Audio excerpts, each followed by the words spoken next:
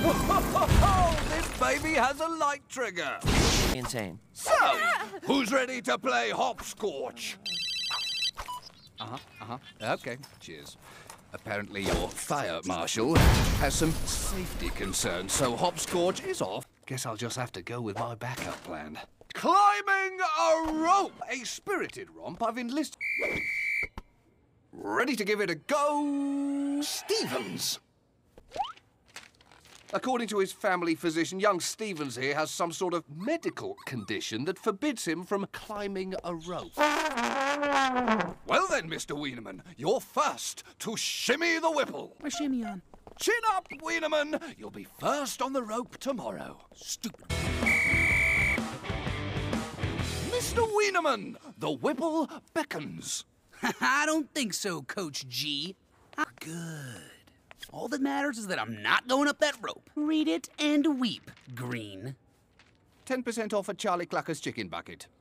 Is this a bribe? Give me that! Men, today we give those Flackville handshakers a proper thwacking. Yeah! Now into the brine for your preliminary hydro-zigzaggery. Just go warm up. Shucks away! Yeah! It's all good. I'm okay. Just get me a fresh ride, Coach. I can still win. Buttermaker, I'm over here.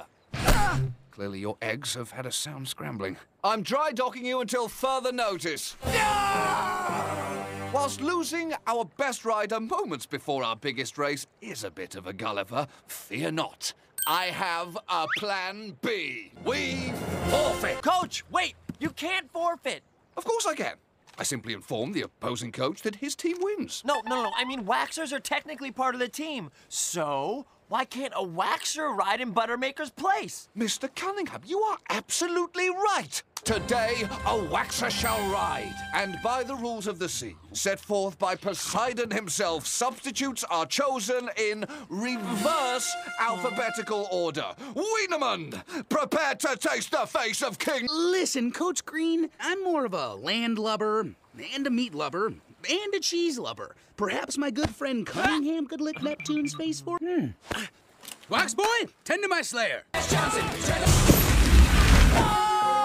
Pass. It's naughty book.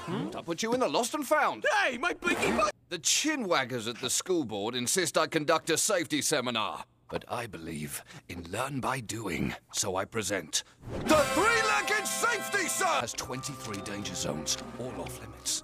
Access them. Photograph yourselves and return unscathed. Howard, The team with the most snappies chooses tomorrow's gym activity. Each team must return properly zip-tied or you're disqualified. Good, great. On your marks, set.